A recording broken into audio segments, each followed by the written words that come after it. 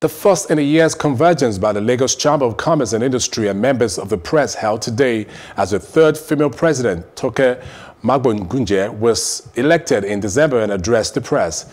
She presented a brief on the state of the economy as she highlighted issues regarding the increase in the VAT from 5% to 7.5% in what she said would affect production costs.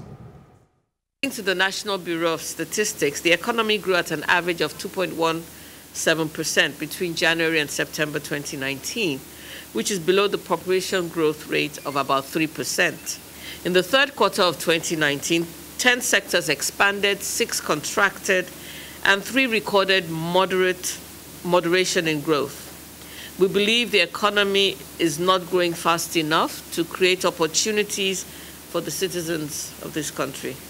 We therefore urge government, as a matter of urgency, to intensify diversification efforts and embrace structural reforms to attract private investment in stimulating economic growth.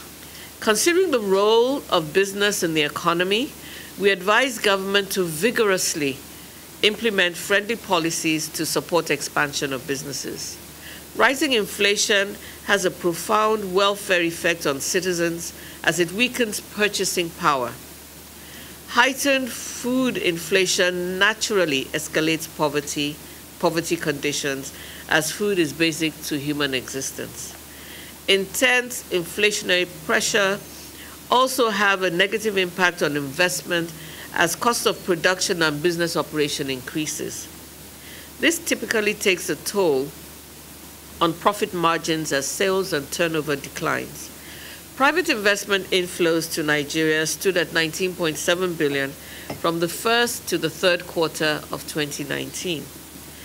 The domination of portfolio investments in total capital importation, combined with a sustained decline in foreign direct investment, highlights the fact that the economy is considered risky. We should prioritize foreign direct investment over foreign portfolio investment. There is need for prompt disbursement of funds for capital projects. We want government to create effective monitoring mechanisms for proper oversight functions to achieve intended outcomes.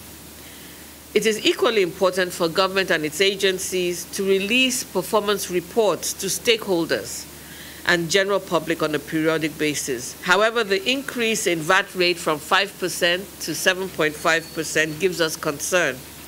The new tax regime does not bode well for manufacturers and other stakeholders in the real economy. The new tax regime will affect cost of production and profit margin, with consumers at the receiving end. We advise government to utilize the additional income that will be generated by the increase in VAT to develop quality infrastructure.